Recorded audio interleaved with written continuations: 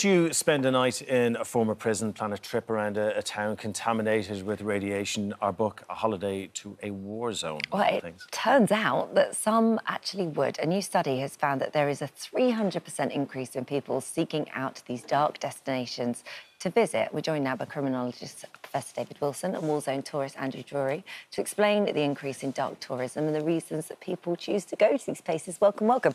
So I guess we should start off, first of all, David. Dark tourism, I've not heard this before. What is it? OK, so dark tourism is a term that was coined by two Glaswegian academics called Malcolm Foley and the wonderfully named John Lennon, imagine, who were... Oh, see what I did there? Yeah, it's good. What they were originally interested in was why people would go to visit the site that President Kennedy took in Dallas prior to being assassinated.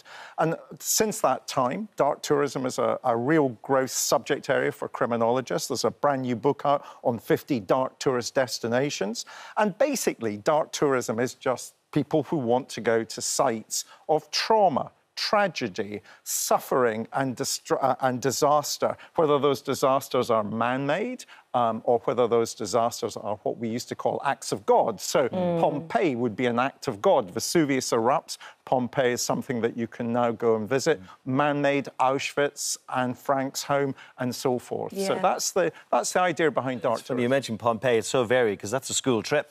Yeah. Right? My kids went there on a school trip.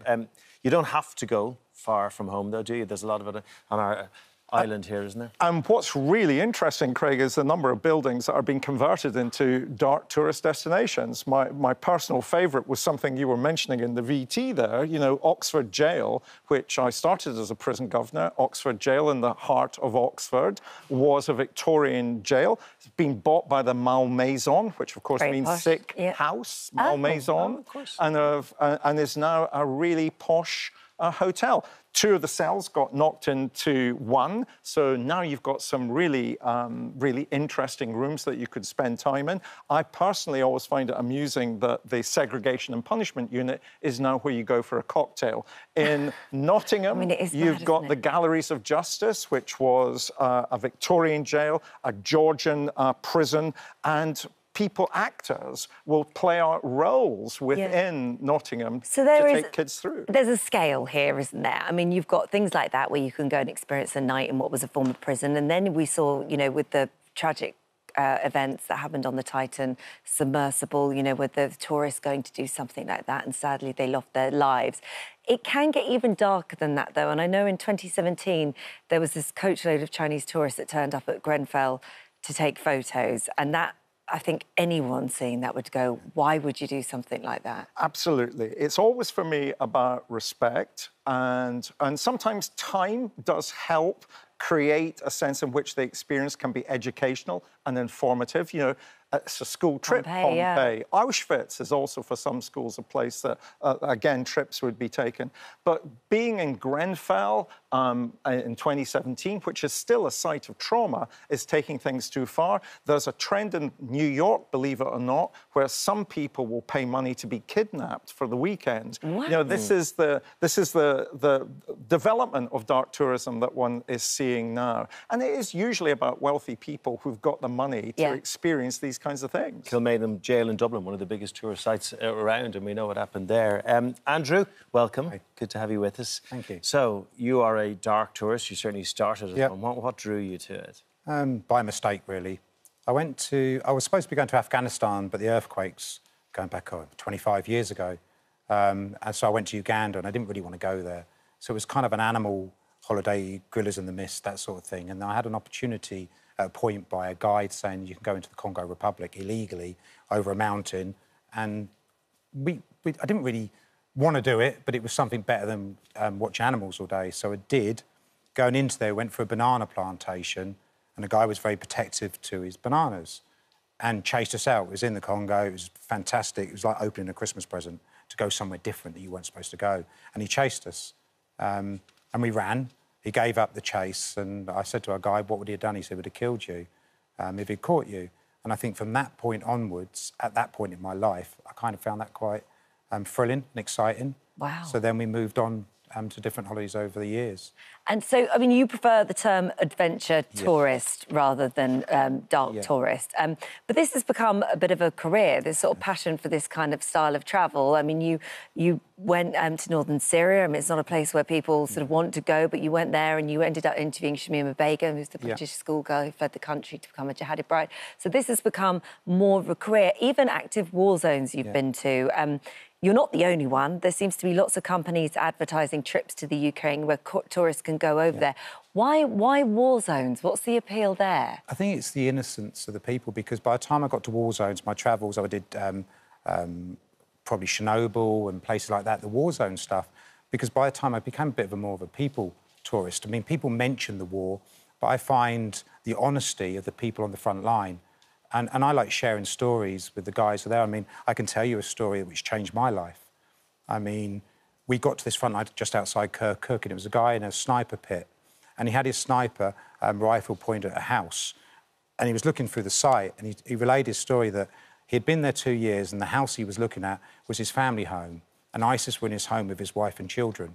So he told me of the 2 years torture that he faced that, and I have the opportunity now to bring that story back. So that was my reason of doing it. To tell it's interesting, isn't it, David? You know, some people might question doing it, but if you're going there and you're learning from it and bringing back your learnings and maybe changing a little bit of the world or educating other people, it works that way. There's a reason for it.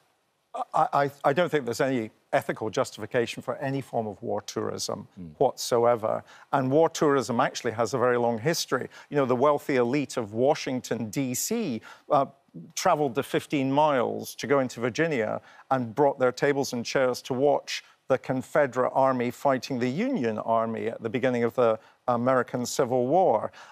Thomas Cook used to organise war tours of South Africa during the Boer campaign. For me, this is about wealthy people who are able, and I've got the greatest respect for Andrew, and I've started to read his book.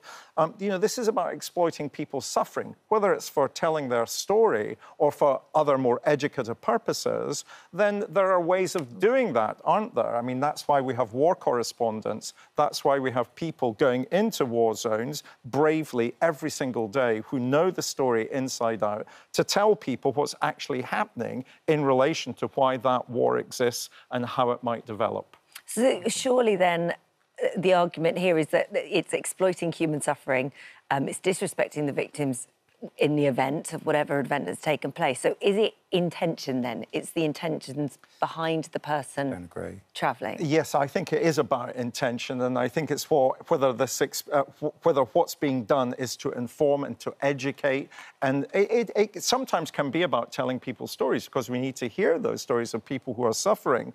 But it's why you are doing it, and on what basis are you doing it, and how have you been trained to do this, is, I think, fair for me. And I mean, there are lots of people, Andrew, who haven't been trained as journalists. I mean, I think of Jake Hanrahan's work on Popular Front. He's not an Oxbridge journalist. There are ways of doing this that seems to me to be perfectly legitimate. That's the assumption that we haven't been trained, because that's an assumption, because I have.